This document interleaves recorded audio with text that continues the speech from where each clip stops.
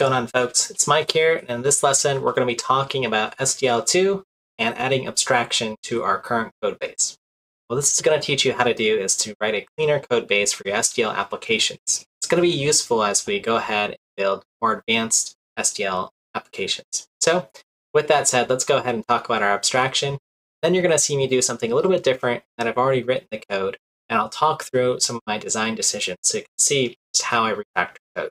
I think it'll be of value for you if you haven't seen something like this. So let's go ahead and dive in and talk about the abstraction first.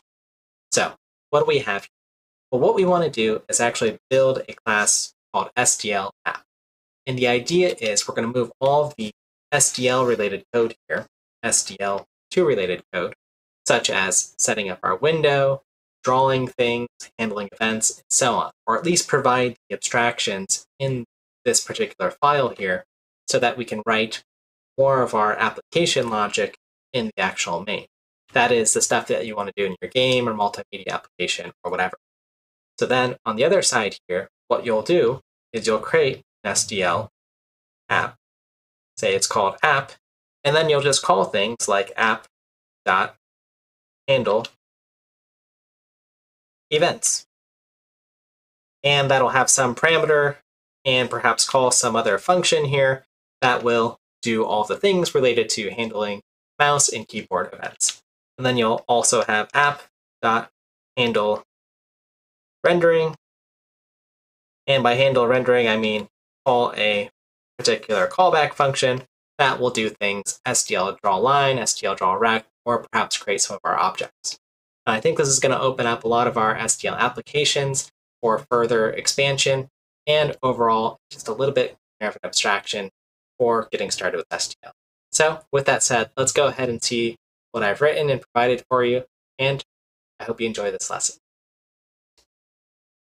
I'm going to go ahead and start taking the code that's on the right side from my main and applying it to the SDL header app that I've created here. And I'm going to start modifying the constructor and just pulling out a few of the locally declared variables and making them member variables for our new class. This makes sense because we're going to want to hold on to references to some of these things like the window or renderer. I like to refactor by putting an M and an underscore in front of them, just so that I know that they're member variables and that they're different from my local variables. All right, and now I'm going to go ahead and add a few arguments to my SDL app constructor. We could probably create these as separate member functions in the future, but for now I'm happy with this abstraction for my constructor just to go ahead and specify the window height and the width.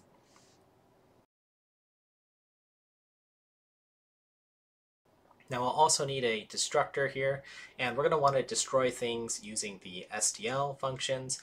Again, we don't want to manually delete our pointers. We want to follow their C API and just destroy things the way that SDL recommends. So I'm going to go ahead and follow that pattern.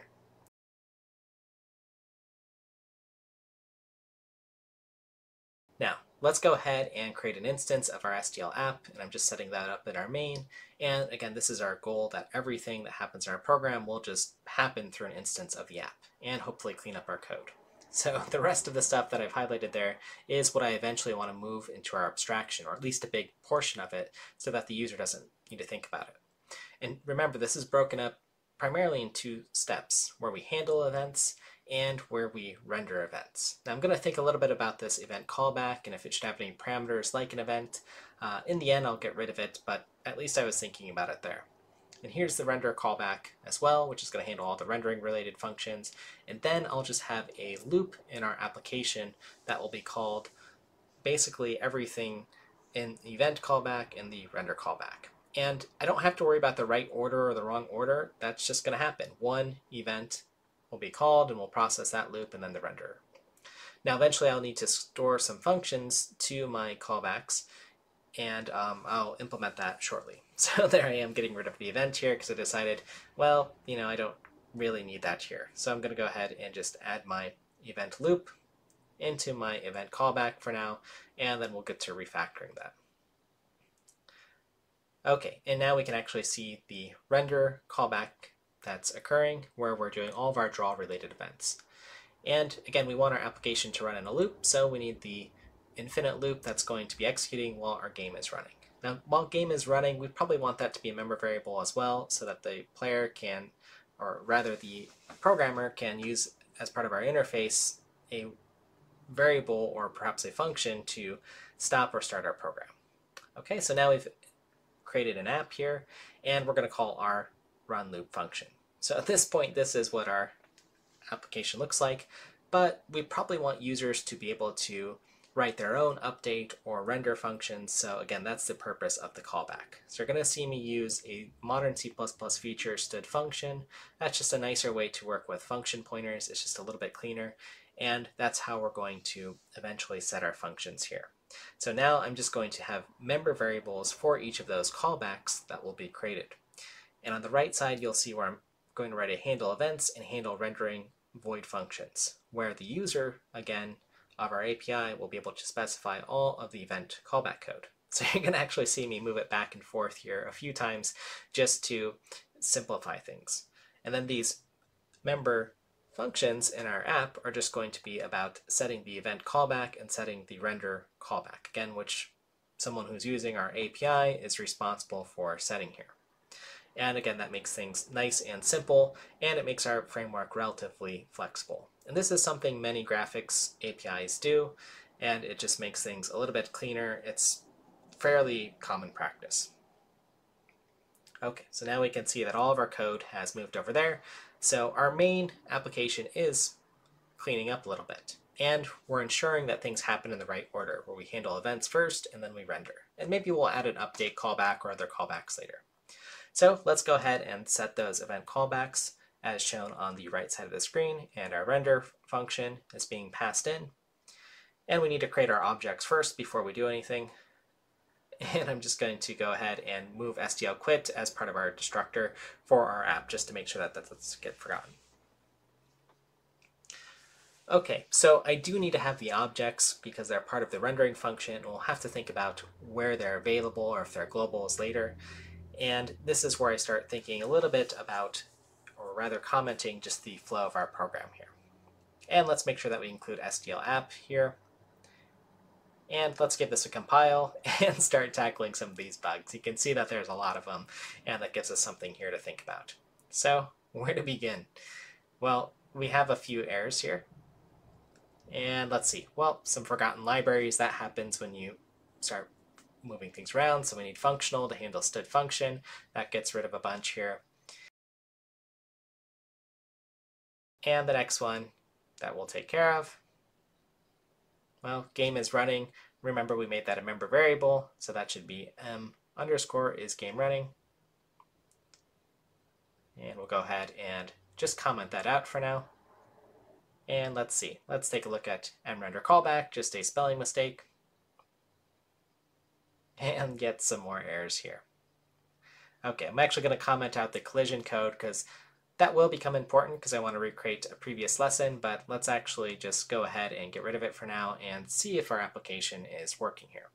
Now we do need to figure out what to do with this renderer here, and how would we get access to it? Because that seems like something that we would want to get reference to, so we'll create a getter function for that, and now we'll want to make use of it.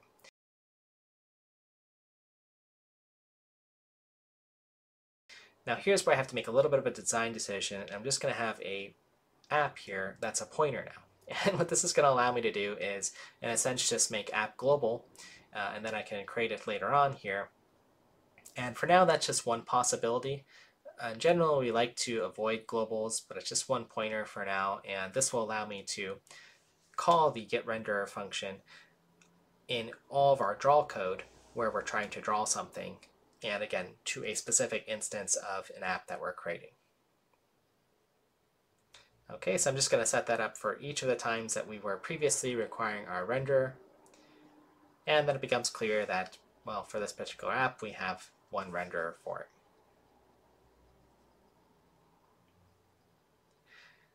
Now, if we try to compile again, we are going to run into some more issues here and need to actually, again, starting from the top here, think about some of the other areas where we might have issues. So I'm just going to move app so that it is within scope here. It needs to appear above the functions here before it can be actually used. And the buttons, well, those are referenced in both the events and the renderer. So for now, I'm just going to make them globals, again, just to get things working here. And let's continue to try to fix some of these errors here. Mostly silly things that happen during refactoring. And app, we need to actually dereference it and call our member functions because it's a pointer. So we fixed a few of those bugs there. And now let me go ahead and just look at textured rectangle, because it looks like there's some things that can be improved here. In fact, passing a pointer by reference, and that's a little bit messy in our code. We usually can't afford to just make the copy of the pointer, so I'm going to go ahead and clean that up in a moment here. In our renderer, we did want to make a const function that's in the bottom left of your screen, just because we don't want to modify the renderer when we're returning that member variable, or at least that's not our intent as of yet. Okay, so at this point I just needed a little bit of time to think and open up our texture rectangle here, and then I'm going to go ahead and start fixing the member function to just simplify it a little bit. So let's go ahead and look at the CPP and just pass it by pointer, which is just a pass by value, but it makes things a little bit easier, and we can actually see part of our program is running now. We haven't handled the collisions yet, we'll get to that, but it looks like we are in good shape. And at this point, I'm just thinking a little bit about, well, I really don't like those globals there. Those really are part of an app here. So each of our apps should just store the mouse positions. And even more so, I don't want the user to have to worry about getting the mouse state every time, so I'm just going to automatically update that as part of our main game loop here. And that way we'll never forget to update them, and the user can just call some getter functions to get the mouse X and the mouse Y position, and they'll always be correct. Or at least whatever the latest is in our app that is returned. So again, you can see on the right-hand side, our handle events is getting simpler in this way. We have less globals, we have less code to worry about, and we have some function with app-get mouse X and app-get mouse Y. All right, so just another build to see that this is working here, as I like to compile early and often in my code. And we also need a way to end our application. And that's just changing the Boolean for if our game is running to false. And now we do that through a actual function. And that'll handle any sort of other initialization or cleaning up of resources if we need. So things are working here, and that's good news. And what I'm going to want to do now is go ahead and think about how to clean up our renderer. Because I had the idea with our event where we automated a few things, like updating the mouse positions. I probably also want to clear the screen, as well as add a delay. Now we might add some helper functions later on to set what that delay is, and eventually set a frame cap, so that we can have a set frame limit for our SDL app, and that will make sense. But you'll see as I start moving these things in here, our application really starts to clean up on the right side, the code that most of the time our client, which sometimes is us when we're building an application, has to write here. So I'm just cleaning things up a little bit here. A few errors. Now that we've moved these, we can just add mrender or make that call directly within our app in each of our SDL render related functions that needed a render. So that makes that a little bit cleaner. And again, we can run. And at this point, we're almost ready to start handling our objects. So our textured rectangles, again, I'm going to use the same trick where I just make those globals. And eventually we'll probably want some sort of factory or some other way to create objects through our app, but we're probably going to need a better abstraction like creating game objects or some sort of hierarchy to do that. So let's go ahead and just use sort of a similar trick where we're going to make those pointers and create each of the textured rectangles in our actual main. And by create, I mean actually allocate memory with them with new. So I just take a few moments here to start creating our objects, and they need to happen after the app because they need the get render. And again, I'll have to think about if I'm happy with that app get render abstraction later on, but for now, this will do the trick. And because they're pointers, we need to make sure that we clean them up here. And just make sure that I name object 1 correctly and object 2, just like what we previously had. And now that I've done that, I can do another compile here, see if there were any errors, just in my instantiation, there's the actual allocation for the memory with new.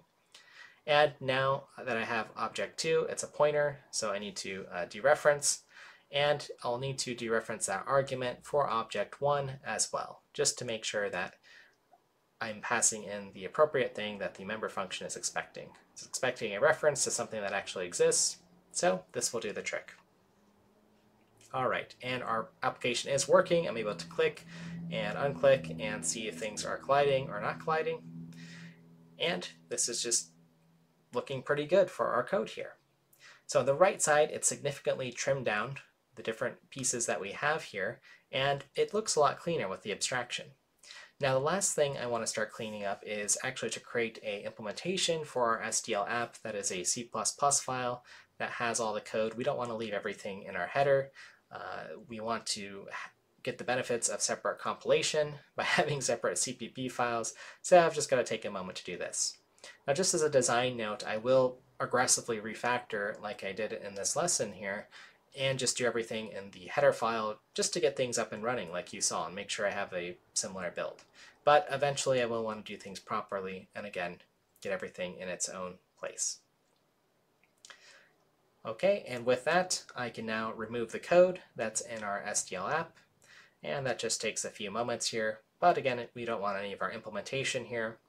That is, unless we had some inline functions perhaps, but we're not at that point where we need to think about optimization that much. So there we have that. And I'm just going to add a few comments and sort of organize our code a little bit because we will return to this abstraction, again, perhaps refactoring it again, but you get the idea of having an SDL app here and why it might be a good idea to do this, and we can see how it cleans things up.